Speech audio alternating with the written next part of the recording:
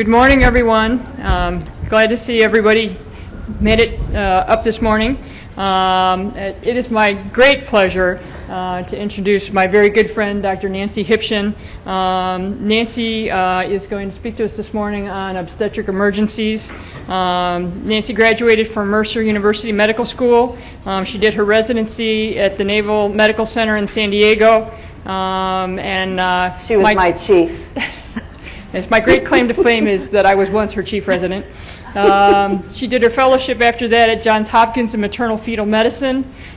She is currently the Associate Dean for Undergraduate Medical Education at Johns Hopkins and also Associate Professor in OBGYN in the MFM division. Nancy?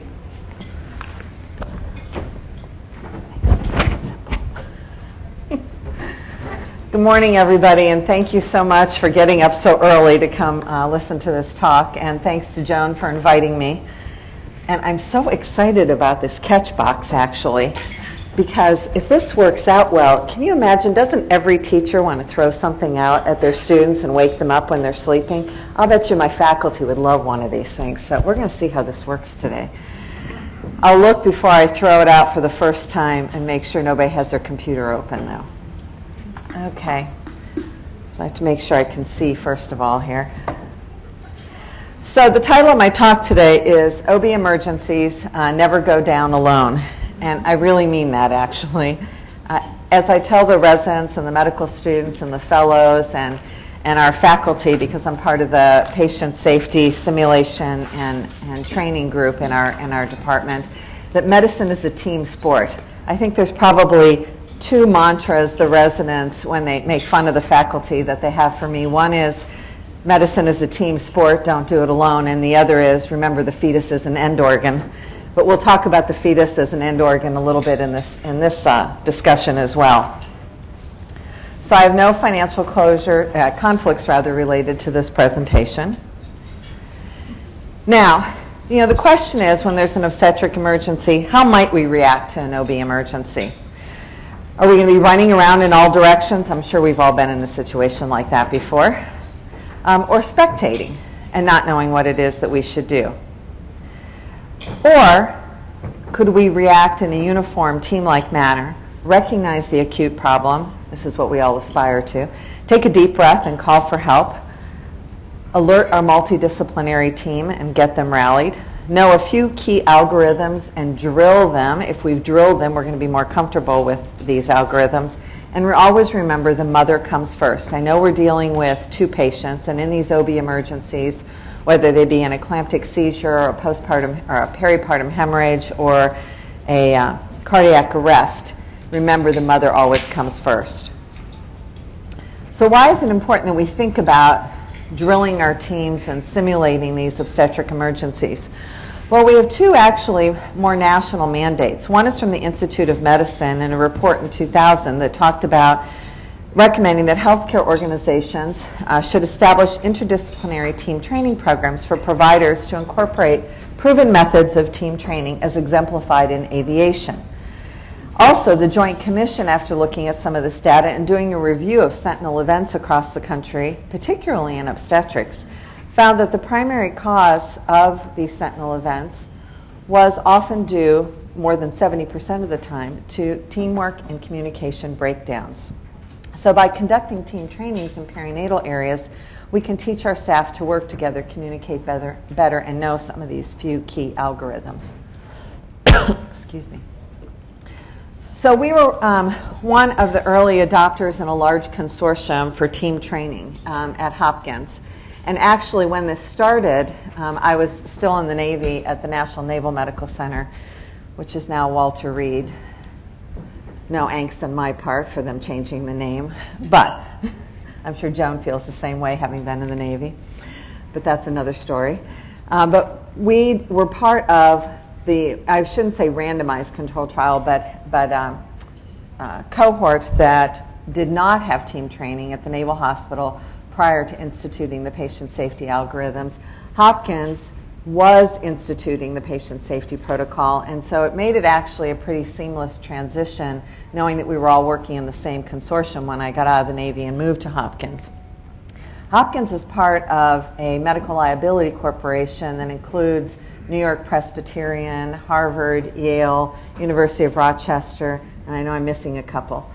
But what we did was we formed an obstetric patient safety group and came up with best practices, largely based on literature, but keep in mind that the literature, there's not a lot of randomized controlled trials to guide us on this sort of thing. So there was plenty of expert opinion in the room at the time as well. But what we found was when we instituted team training in our institutions, that if you look at, if you look at this area before 2002, because we instituted the team training in 2002, this is the level of the number of OB cases for which there were claims. And you can see it drastically began to drop. There were, unexplainably, a peak again here. And I think that was about 2008 and 2011. But overall, there's been a steady decline in claims in obstetrics. And this is for all of our institutions combined together. So at least in that respect, we have some evidence that our team training was working. So again, patient safety, while that was information or evidence on claims, patient safety is what we really all want at heart. And up to 40% of maternal deaths in the U.S. have been deemed in review to be perhaps preventable, and that was published last year by Maine. ACOG, in the last decade, after looking at some of the evidence on team training, created a task force to combine simulation training with patient safety initiatives. In addition, BINSTAT in 2007 published that the benefits of creating an environment in which medical trainees can practice without risk has led some authors to consider that medical simulation training may even be an ethical imperative.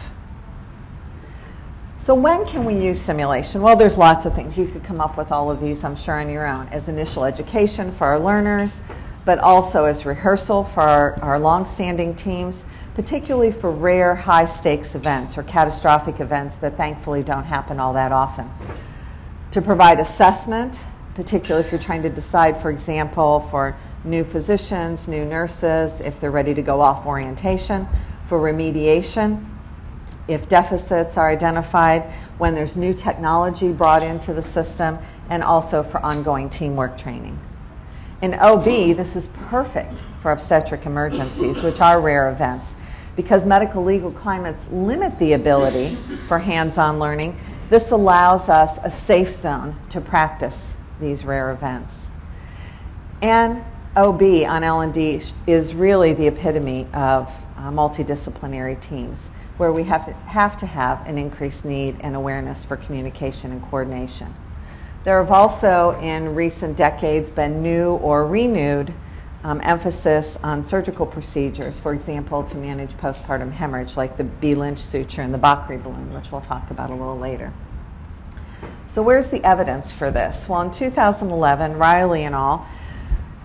Took a look at simulation training to determine if it was effective in decreasing perinatal morbidity and mortality. They did this study at 3 community hospitals. Certainly these events with hopefully a lower high-risk population are going to be even more rare in these institutions. In some of the institutions they did team steps training. In some of the institutions they did no additional training at all. And in some they combined training plus simulation. And what they found, that there was a significant decrease only in hospitals that had both team training and ongoing simulation to practice these events. And in those hospitals, they saw a decrease in perinatal M&M. So with that in mind, this morning I'm going to use 3 obstetric emergencies, eclampsia, postpartum hemorrhage, and maternal cardiac arrest, to hopefully illustrate the algorithmic approach and team approach to obstetric emergencies. So here's our first case. Hopefully none of these are anybody's nightmare here. We have a 21-year-old at 37 weeks gestation who's had no prenatal care. Nobody gets patients like that, do you? She presents in early active labor. She has recent generalized edema. Her past medical history, as best as you can glean, given she's not having prenatal care, is unremarkable. However, on admission, her blood pressures are serially 170/110 with 2+ proteinuria. Remember, we have 2 patients, so the fetal heart rate tracing shows a negative contraction stress test and good long-term variability. While the IV is being placed, because you decide to admit her and draw labs, she has a grand mal seizure followed by fetal bradycardia. So again, a reminder of how we should react in an obstetric emergency. It's my turn. Ready? Okay, heads up, everybody. Whoop. It's yours. So, very basic question. Oh, it went under. Whoever gets it first, it's yours. Oh.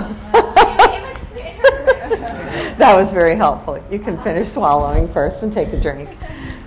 So I want to make this low stress here. So obviously, what do we think is going on here? Eclampsia. Eclampsia. And what should our first reaction be? Stabilize the mom, not freak out, get labs still, get oxygen, maintain the airway. And what team members might you call in this instance? Might you mobilize? Potentially anesthesia.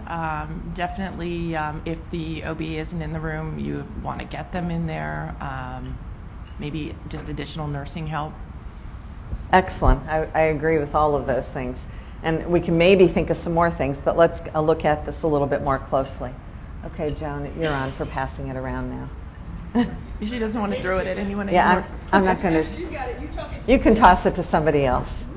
Here you go. Now, I'll bet you my medical students would toss this and really wing it across the room, huh? So, 1 or 2 risk factors for eclampsia. Who has the microphone back there? Thank you.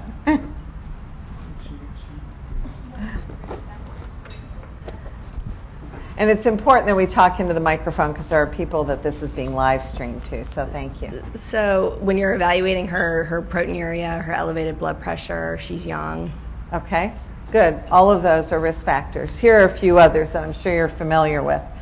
Nulliparity, if she had a family history of preeclampsia, if a patient had preeclampsia in a prior pregnancy, not this patient, but others might, smokers, diabetes. So there's associations with all of these things listed here. The overall incidence of eclampsia, thankfully, is only about 1 in 2,000 to 3,400 deliveries. But the risk of maternal death in the event of eclampsia is 2 to 10%, depending upon associated comorbidities. And the risk of perinatal mortality is up to 25%. Remember, these are general tonic-clonic seizures. Not anything else, just general tonic-clonic seizures. The other thing to remember is that it may precipitate more rapid labor. Often the hypoxic insult can stimulate an abruption, and that can stimulate more rapid labor. So when do these occur? Up to 50% might occur antepartum, up to 35% intrapartum, and while that encompasses the majority of them, anywhere from 10 to 45% may occur in the postpartum period. And quite honestly, most of the ones that I have been around for have been in the postpartum period. And it's interesting that there's no reliable predictive tests or symptoms to know who's going to seize and who's not. And at the Society for Maternal Fetal Medicine, every year for as long as I've been going, there's always posters trying to correlate signs and symptoms and help to predict who's going to seize and who's not going to seize. But again, not very successful at figuring out what those predictors are. And in fact, as I mentioned, the ones postpartum that I have taken care of have been people who had either mildly elevated blood pressures or relatively normal blood pressure, so it was otherwise often unexpected. We need to think about the maternal complications and evaluate these patients in a systematic fashion using our multidisciplinary colleagues, however. These patients can suffer from DIC afterwards, along with the signs and symptoms of severe preeclampsia. There can be maternal hemorrhage, as I mentioned, particularly if there's an abruption that ensues, acute renal failure, pulmonary edema, all these things that go along with severe preeclampsia. One interesting thing I wanted to point out, in addition to having our anesthesia colleagues, our pediatric or neonatology colleagues involved, additional nursing staff, perhaps respiratory therapy, we want to think about, after we've stabilized the mother, making sure that we consider getting imaging, particularly if she has any neurologic deficits following. The other thing is if she has this seizure more than 48 to 72 hours postpartum, it is more likely that it might be from some other cause that imaging might help us identify, like a bleed from an AV malformation, some other bleed in the brain, or an idiopathic seizure disorder as well. So an MRI can be very helpful. If this is an eclamptic seizure, there's nothing nice about it, but the more reassuring thing is if all you see is vasogenic edema in the posterior parietal or the occipital lobe, and I'll show you a picture of this in a minute, this is most often associated with a better prognosis when you have intracranial findings. This will most likely resolve in days to weeks, along with the neurologic deficits that might exist. And this is what it looks like. In PRESS, which is reversible posterior leukoencephalopathy syndrome, you see this vasogenic edema in the occipital lobes or the posterior lateral parietal lobes in this area. But again, this, along with the neurologic deficits at the time, most often resolves. So this is a more reassuring finding than a frank bleed, particularly when it's symmetrical like this. So how are we going to manage this patient? As you said, we need to stabilize the patient and stabilize the seizures. So we all know magnesium sulfate is the drug of choice because of its action on the cerebral cortex. And it's very particular for eclamptic seizures. So in prevention, we often give a 4 or 6 gram bolus and then run the mag at 2 grams an hour. But in acute therapy, you want to give a 4 gram bolus at 1 gram per minute. So you do not want to run this in slowly. You want to make sure the patient gets 1 gram per minute to resolve the seizure and to prevent any recurrent seizures. And then you're going to run it at a maintenance dose. Now, why not use what we use for other seizures like a benzodiazepine or phenytoin? The randomized controlled trials, even before 2007, showed that magnesium versus phenytoin or magnesium versus diazepam, magnesium was more effective at reducing recurrent seizures in both cases, and actually maternal mortality as well. Intrapartum, the magnesium as prophylaxis against recurrent seizures, or even in severe preeclamptics before the seizure has occurred, results in a 59% reduction in eclampsia, 36% reduction in abruption, and a 46% reduction in maternal death. So these are all the catastrophic events that we're trying to are trying to prevent. Keep in mind that was a non-significant, that's why I've got the NS up there, reduction, but a trend towards reduction in maternal death. What happens if you're in triage and you don't have an IV, or mother's postpartum and she's already had her IV removed? Then, I'm sure again many of you know this, use a 50% solution of magnesium sulfate with 5 grams in each buttock. I've done this before. It's also a good way to see if they're responsive because it hurts like heck when you do that. Less favorable choices, if the mag is not readily available to give the 5 gram boluses, would be the diazepam or the phenytoin. And then once you get IV access, running the magnesium. We do need to think about, I know everybody's rushing and trying to stabilize the patient, and we know what the first line of therapy is, but we do need to think about some things where there might be a contraindication or a relative contraindication as we're running through this scenario in our head. Number one, a patient with myasthenia gravis. The magnesium sulfate is going to further block those those calcium channels and in the neurologic system, and potentially cause respiratory arrest. So we don't want to go there. So that might be a patient you'd use the phenytoin or the benzodiazepine for. You want to use with caution when the patient's already getting calcium channel blockers because it may produce further hypotension.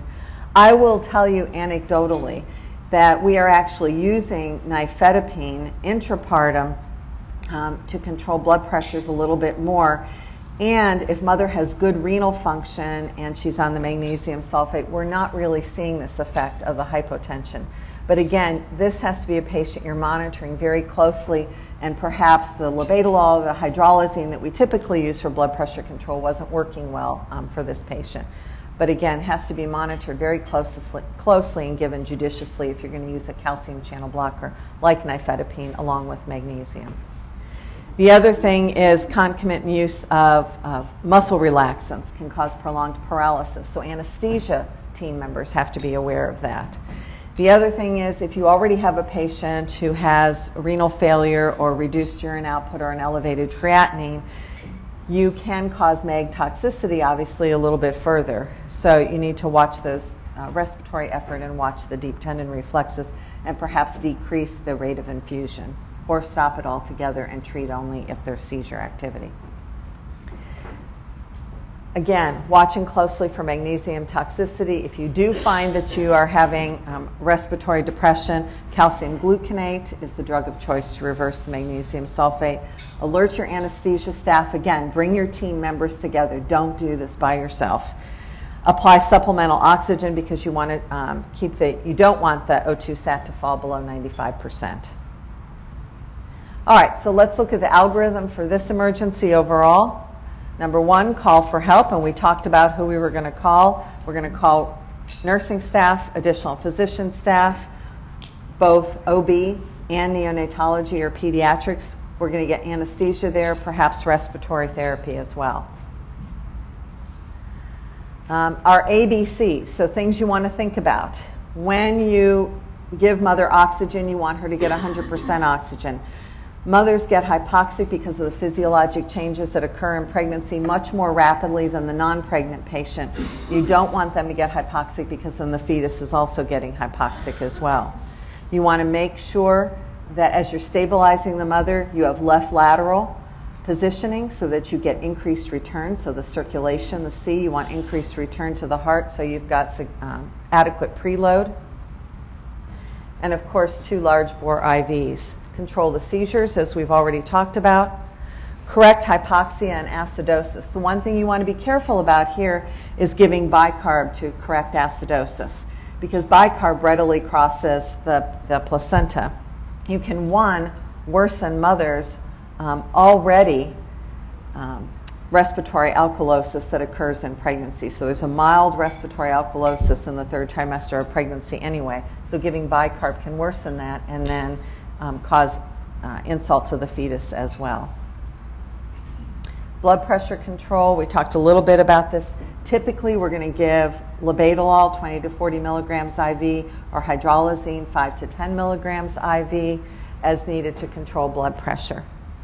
Particularly if the patient is intubated or not responsive, you don't want to be using the PO nifedipine that I mentioned before at that time. And then timely delivery. So, oftentimes, many of you in this room have probably seen patients who came in near term who had a seizure who were already laboring and they progressed very rapidly in labor.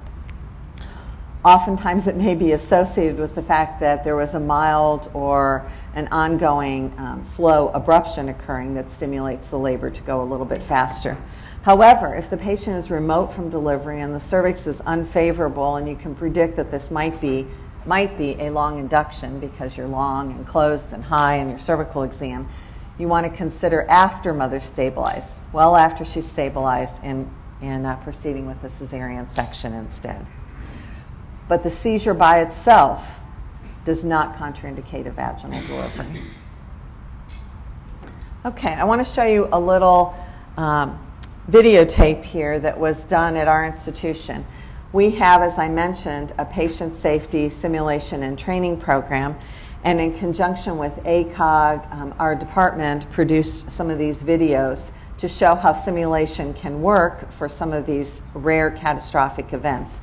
Now, they're very polished here. Let me tell you, when we get a group of people, multidisciplinary group of people, and we include peds, we include anesthesia, OB, with all kinds of levels of learners in our institution as well, all the nursing staff, the OR techs, we'll often have the clerks who are communicating for us with the blood bank and radiology and everyone else. They all get involved in these team training scenarios.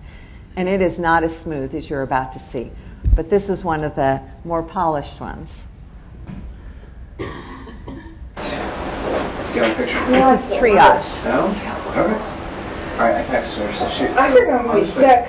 Do you need a bucket? Like what? Honey? Nurse? Nurse, can I get some help?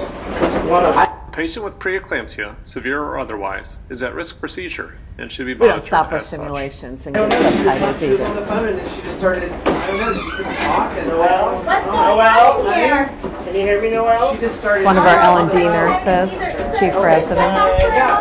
Let's get some oxygen on her and let's get some help in the room. Can we get the postcard in here? And let's call, we need some IV access and change. And can we get Notice she gave oxygen on directed her? orders Great. in And we need this case. Any seizure in pregnancy should prompt team mobilization, seizure precautions, airway protection, and IV access. some magnesium, a 6-gram bolus. 6-gram bolus, I'll get it. Looks like she's okay. Can we also call for anesthesia to come in as well? Anesthesia, can we have some help in triage? Here's her 6-gram bolus. Magnesium should be considered for seizure prophylaxis as well as first-line seizure therapy in eclampsia. A 4 to 6 gram bolus is followed by 2 grams per hour or 2 5-gram doses given intramuscularly. Great. And a new set of vitals, please. Hi, I'm Nancy Yoder. What's going on? So this is Melissa. She looks like she is just had a eclamptic seizure. She's at 35 weeks. Blood pressures have been as high as the 150s over 100. We're getting a new set of vitals right now. Anesthesia Important can be helpful managing communication the with acute new seizure, members of the including team as they antiepileptic arrive. therapy and intubation as needed. Abby's Thank you very much. Melissa? Can you tell me your name? What's happening? You just had a seizure. Well, she's moving good air. She seems like she's protecting her airway responding to us. So we will do some airway standpoint now. Okay. We're checking this out as well. And her IV bolus is running. 180 Great. over 100. Thank you. With recovery from seizure, attention. Okay, a couple things I wanted to point out here also. You'll notice that the team communication techniques like call-outs, checkbacks, good handoffs for the patients, these are all things that the JCO and the Institute of Medicine identified as reasons why we have poor outcomes in some of these very rare events. So moving along, our 21-year-old is now stabilized and progressing rapidly through labor. She delivers a 26-gram and 100-gram infant with precipitous second stage. Placenta rapidly follows. It's intact with a very large adherent clot. As you begin to inspect for lacerations, there is audible bleeding. That always gets your heart racing, doesn't it? So again, how could we react? Okay, who's up next with the red box? What do we think's going on here and is responsible for this hemorrhage? Well, she could have a, shoot, it's too early in the morning. That's okay. There's no one right answer. Atonic uterus. Very well. She could very well have an atonic uterus because one of the risk factors is rapid labor. What should we do first? Take a deep breath and call for additional help. Good. All right, so some of the risk factors, and I didn't throw the box here because I want to move along just a little bit here. Some of the risk factors that are associated with hemorrhage or atonic uterus include prolonged labor, especially long augmented labor, rapid labor, as we saw in our case patient here, a history of postpartum hemorrhage, preeclampsia, overdistended uterus, all of these things here. Chorioamnionitis is oftentimes overlooked, but if a patient has already been diagnosed in labor with chorio, that should trigger us to be ready. And I would advocate that when you think about these risk factors, you notice some of these are historical. We should be doing a risk assessment on every patient when they walk in the door and get admitted. And in fact, it's recommended that there are certain special order sets that we can put into place when we identify some of these risks for patients, so that we are ready. An ounce of prevention, I really like that adage. And when I tell patients that something might happen, whether it be shoulder dystocia or postpartum hemorrhage, and go through it, my suspicious nature is that if I don't talk about it, it's going to happen. If I talk about it, that's one way to ward it off a little bit. But preparedness is everything, and this should not just be in your own head, but this should be for the entire team. So there's overall, worldwide, there's a 3% incidence of postpartum hemorrhage. However, worldwide, there's at least 500,000 deaths that we know about annually due to causes related to pregnancy and childbirth, with 25% of these complications occurring in the third stage of labor. The risk of maternal death, whether you're in a developing country or a developed country, is unacceptably high from postpartum hemorrhage, even in the United States. So, early postpartum hemorrhage. Give me one or two things. You might want to pass the box along so the people that are remotely connected can hear too. Give me one or two things in your differential when you think about early postpartum hemorrhage. No, take that one over to the other side. Thank you. Laceration. Somebody mentioned that. What else? Abruption. A DIC, abruption. This patient might also have been abrupting. Anything else? Coach?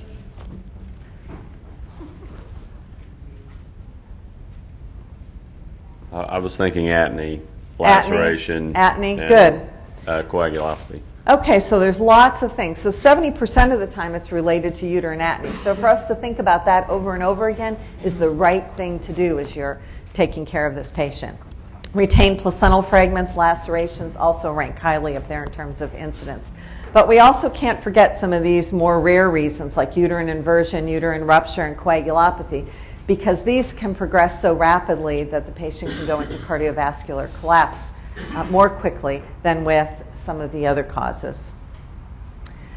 So California put together a maternal quality care collaborative with several hospitals in California, specifically to look at the poor outcomes associated with postpartum hemorrhage. And what they found were all of these reasons were contributing factors. First of all, denial that this was really a significant postpartum hemorrhage or misinterpretation of how much bleeding had actually occurred, delay in reacting, again, poor estimate of blood loss, lack of a stepwise response to the bleeding. Very, very important because we're going to talk a lot about checklists. Underutilization of non-pharmacologic interventions, poor utilization of blood products, and here's the big one that if I can't say one thing too much today, it's poor team communication. So they developed several interventions, and hopefully some of you are using some of these interventions in your own institutions as well. Departmental hemorrhage protocols. We also have a hemorrhage cart that's available both in the labor and delivery suite and the labor and delivery ORs. Hospital massive transfusion protocols. I can tell you this has saved our patients on more than one occasion, including recently when one of our fellows was in-house by herself and a patient was transported in massively hemorrhaging from a placental abruption. If it hadn't been for that massive transfusion protocol, this patient would not have walked out of the hospital 4 days later. Flow sheets with algorithms. It helps by assigning one person on the team that job. It helps make sure that we're doing everything and doing it in a timely fashion. Nursing checklists, bless you.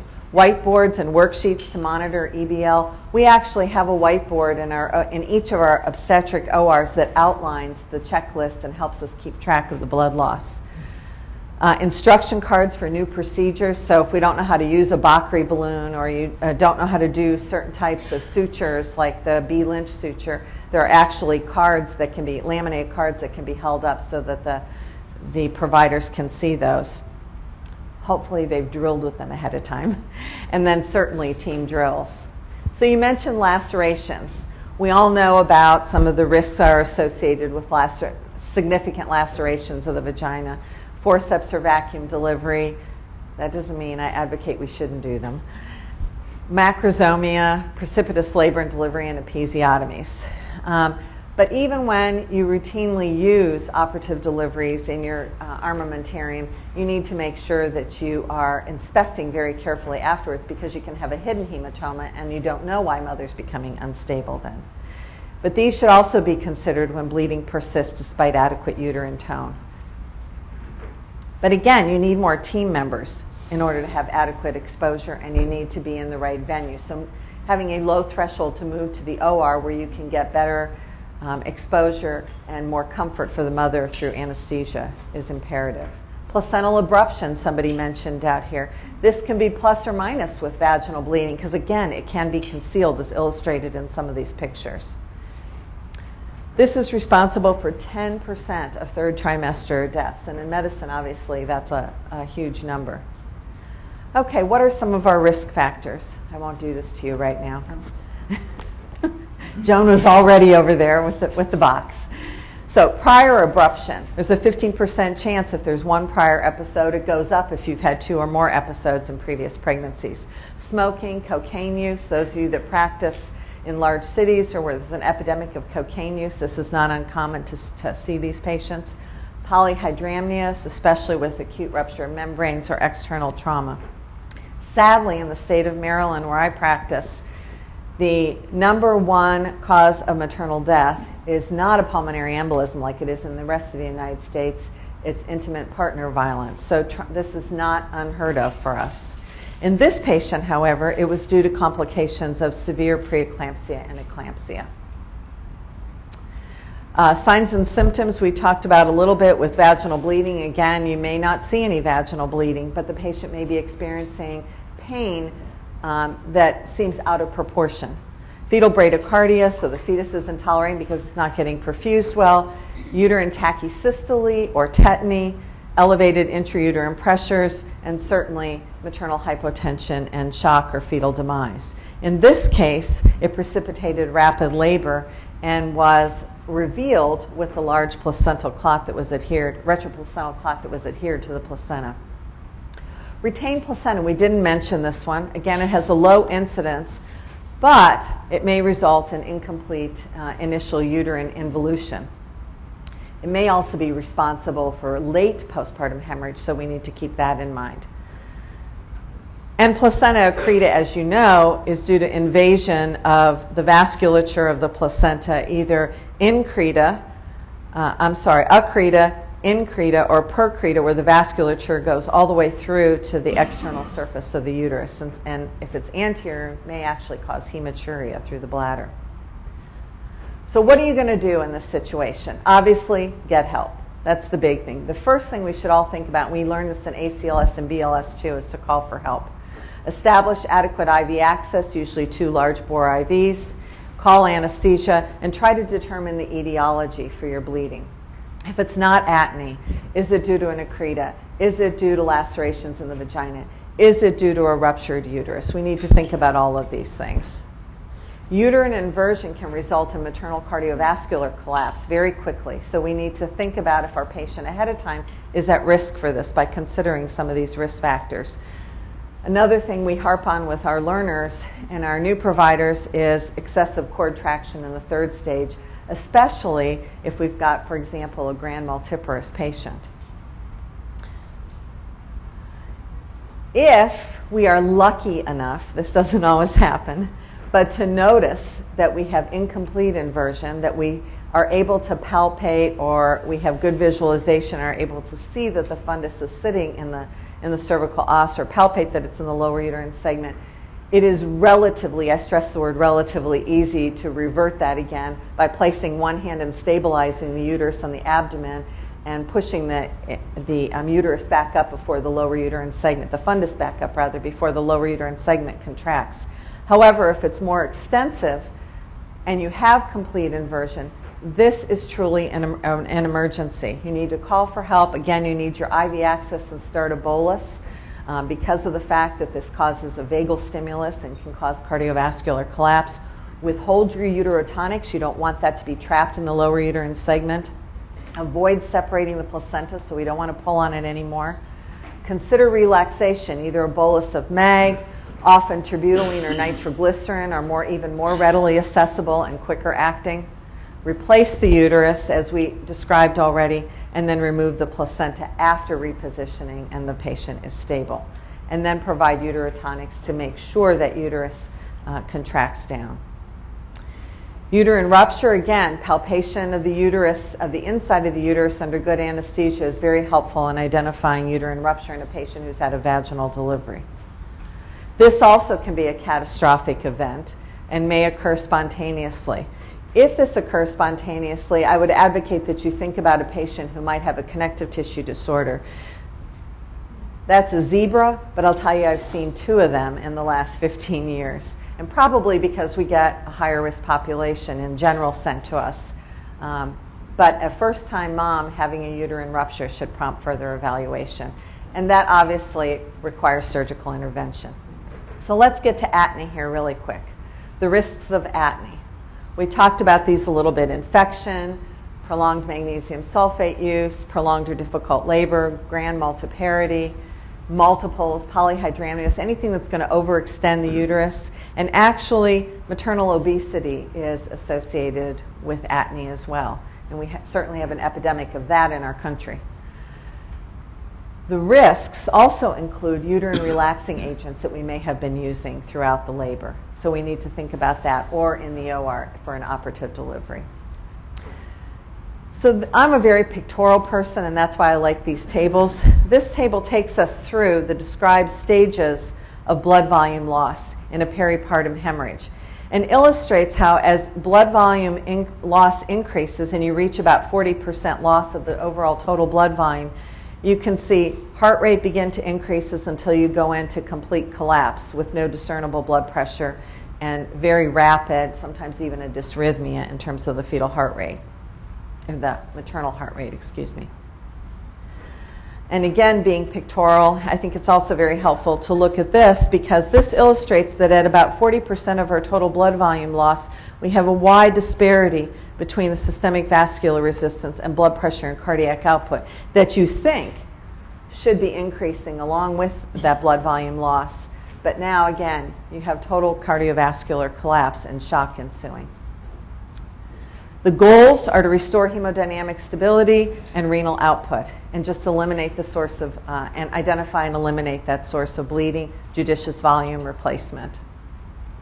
And again, this is just a slide that you can use as a reference reminder for the various types of uterotonics. One thing I want to point out and why I put misoprostol in red. So misoprostol probably in the last 10 years has sort of become the panacea, and we call for that almost immediately and administer it rectally. You could administer it PO also for the patient in the, that's having a cesarean section. We've done that as well.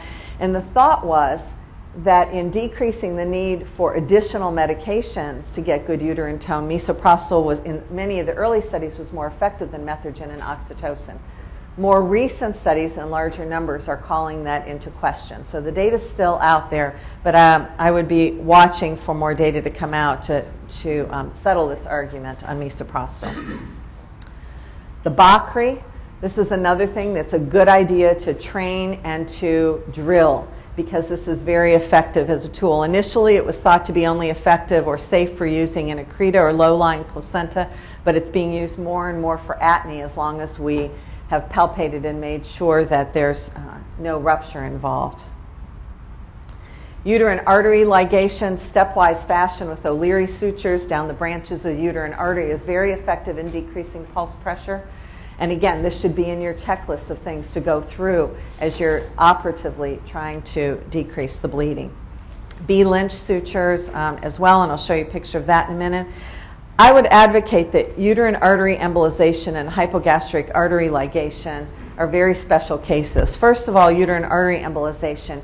In catastrophic bleeding in the L&D ORs, very few of us are going to have the ability to move this patient who's unstable or to have uterine artery ligation used in the OR. So oftentimes this is used more for ongoing, slow ongoing bleeding to avoid going back to the OR or going to the OR the first time.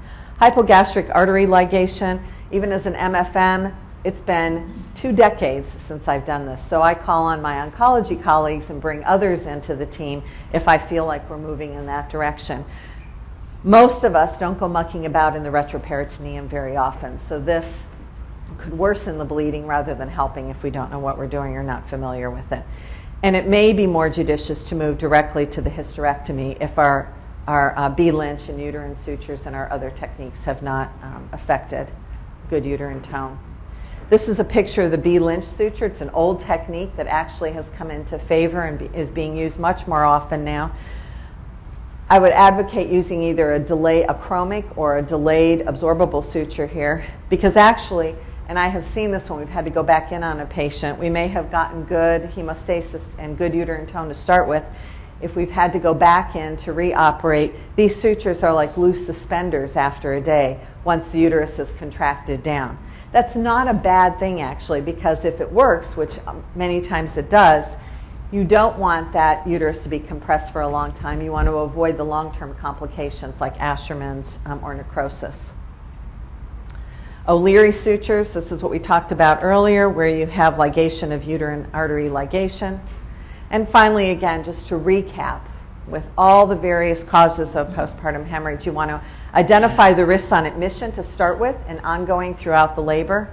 Active management of the third stage. There's lots of evidence out there to suggest that that helps to decrease the incidence of postpartum hemorrhage. Mobilize help, act simultaneously, and think about what other etiologies might be coming into play or what other comorbidities the patient might have that will either help or hinder your actions.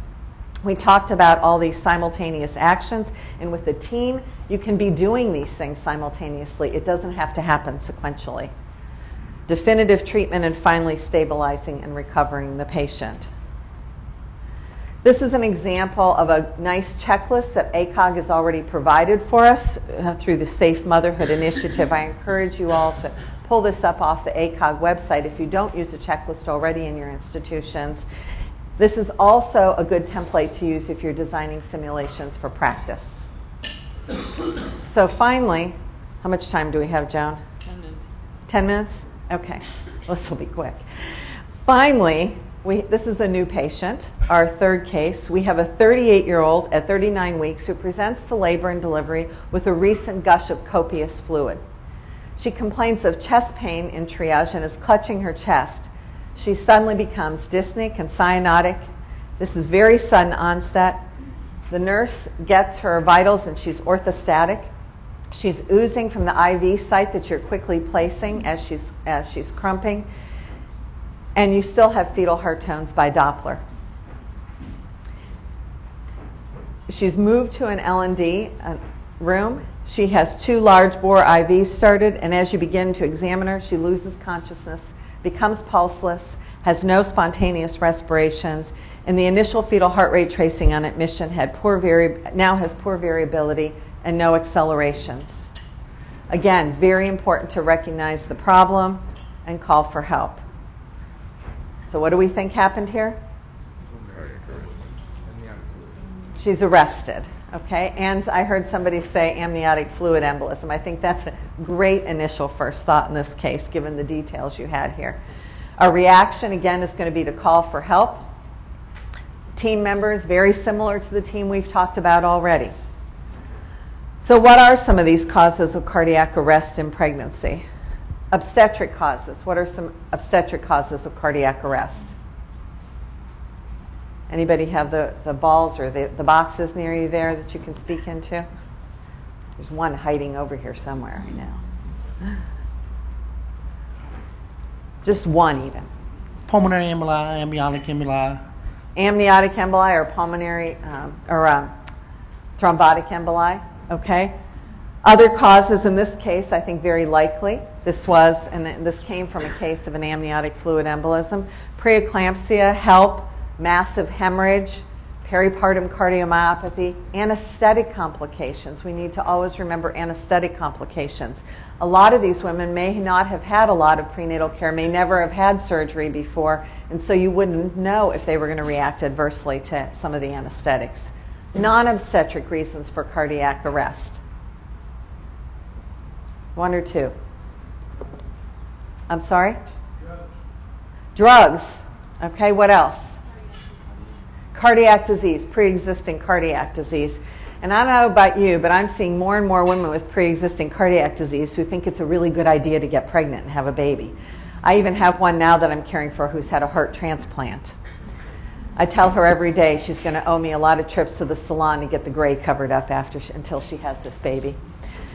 Other causes, you mentioned pulmonary embolism for a variety of reasons, septic shock, collagen vascular diseases. We're seeing much more of that now, and endocrine disorders. Thankfully, the incidence is quite low, about 1 in 30,000 pregnant women. But keep in mind some of the physiologic changes of pregnancy that are normal that we have to consider when we're resuscitating these patients. So airway edema. That can happen normally in an otherwise healthy person, so you may require a smaller endotracheal tube. 30% of the cardiac outflow is going to the uterus, so you really have to make sure you displace the uterus so you can maintain that preload or that return to the heart. Cardiac output can also be increased 25% just by doing that uterine displacement. Very important in resuscitation. And then there are other things that I mentioned off and on, and respiratory is one of those things that we sometimes forget about. The fact that minute ventilation normally increases in pregnancy, but functional residual capacity decreases as the diaphragm is elevated. So when you're giving respirations to the patient or bagging the patient, you may need to use a little bit less volume so that you don't blow out the lungs, kind of like what you think about in a very premature infant. But you still need to maintain the respiratory rate at about 8 to 10 breaths per minute. Aspiration. You know, all of these mothers, even when they're not in extremis, are at risk for aspiration and reflux. So you need to make sure that you protect the airway. All right, algorithm, again, call for help, large multidisciplinary team, and as you stabilize the patient, you may even need hematology, especially if the patient's in DIC. Oxygen in high concentrations, 100%. Fetal monitoring if viable. But let's say we have a big bradycardic event. What are we going to do if we're in the middle of resuscitating the mother? Keep resuscitating. Right, mother comes first. Optimize that preload. Again, if you are giving something like dopamine or giving epinephrine in the process of resuscitation, those are preferred as opposed to vasopressin, because vasopressin can have oxytocin-like effects and cause uterine contractions. So you want to, if possible, use dopamine or use epinephrine. Consider invasive hemodynamic monitoring because it's so important to optimize that preload in these patients with amniotic fluid embolism. Lots of blood and fresh frozen plasma because of the ensuing coagulopathy. And consider hydrocortisone in conjunction with the rest of your team. Think about that. Because as you know, amniotic fluid embolism is thought to be, one of the theories is an anaphylactic reaction from the fetal cells in the maternal microcirculation. Your code team, very important that it always include an obstetrician to perform a cesarean delivery and pediatric support for the infant, not just your generic code team that you have in the hospital. As you go through the maternal arrest, you want to, again, think about the airway issues we talked about. Think about positive pressure ventilation, but maybe decreasing the volumes as we discussed. Chest compressions. They used to tell us to go up a little higher for a couple of reasons when you placed your hand during chest compressions, to avoid the xiphoid causing any damage to either the liver or the spleen or the top of the uterus, and the other is because they thought that the heart was displaced. But imaging studies in the last few years have showed that there's no displacement vertically of the heart, maybe a little laterally, but not vertically, and so there's no need to go up higher than you normally would for placement of the hand in chest compressions. We talked about why to displace the uterus, that you can increase cardiac output by increasing preload. Defibrillation, same currents you would use for any other patient. There's no alteration just because of the pregnant patient. Do take the fetal monitors off for the theoretical risk of electrocuting. I think we went through most of these things already. Again, over and over, simultaneously, we should be thinking about differential diagnosis and treating any reversible causes here. Fetal assessment. So that can be done really rapidly. It's not to decide whether or not there's a bradycardic event, because there most certainly will be at some point in time, but to decide, is the mother greater than 20 to 22 weeks pregnant? If after 4 to 5 minutes you're not getting a positive reaction or positive resuscitation, you need to think about, in these mothers in the second half of pregnancy, evacuating that uterus, because that in and of itself can increase your return and your cardiac output by 60 to 80%. So again, thinking about whether to do this perimortem cesarean delivery. CPR with uterine displacement less than 24 weeks, consider the CPR, because number one, you're probably not going to be able to have a viable fetus anyway. Number two, the uterus isn't big enough to really allow you to increase your cardiac output that much more. Greater than 22 to 24 weeks, evacuate the uterus for the reasons we just discussed. You may need to have cardiothoracic surgery if you have that in your institution also available, to do direct massage or bypass if necessary, if unsuccessful after 15 minutes. The thing that goes in our favor in terms of doing the cesarean delivery, you think, well, gosh, I don't want to cause any more blood loss. But remember, mother's blood is not circulating anyway. So these cesarean deliveries, perimortem cesarean, are usually associated with little or no blood loss. But it is important to pack or suture up the uterus quickly. You can always go back and do a better job because eventually, hopefully, you are going to be successful with resuscitation and circulation will resume. That team checklist is so important, maybe even more important than some of the other scenarios we've talked about. And the American Heart Association has developed this checklist for us, and you can find this in circulation, but even if you Google checklist for maternal arrest, American Heart Association, you'll come up with this. Also a good tool for designing your own simulations. So again, early recognition, keep cool, drill your teams for these rare events. It makes them much more confident and teaches them good communication skills to improve your outcomes and improve everybody's coolness in these situations. I think we'll go past this so we have time for questions. When you develop your simulation exercises, you want to form an interprofessional, interdepartmental planning team. Don't do this alone. You want to focus on critical events, and this is just a list of some of the events that we focused on in our institution. Postpartum hemorrhage, maternal arrest, and amniotic fluid embolus, as we illustrated today. Generate a list of critical tasks. This is all done for you in the literature. It's very easy to find these, and if you are having trouble finding these, please email me. I'm happy to share what we have with you. Gather your materials. You can use humans, as I illustrated in the first one. One of our patient safety nurses was the patient, or you can use mannequins. Test your model. Make sure you have a valid evaluation tool for your team. Record them so that they can go back and debrief. The debriefing is probably the most key part of the simulation exercise. And then consider deliberate practice, where you get partway through, you know you messed up, you stop, talk about it, start back over again until you can get through the whole thing. Repeat and revise. So, I would have liked to have thrown the box around a little bit, but that was a lot to cover in a short period of time. And hopefully, I've impressed upon you all, as you well know, the importance of teams in obstetric emergencies and why it's a good idea to develop these simulations and drill your team. If not because we don't have evidence yet that it improves outcomes, but it certainly improves the effectiveness, the confidence, and the knowledge of your team in dealing with these catastrophic rare events in a stepwise fashion. Thank you, and thank you for coming out so early in the morning.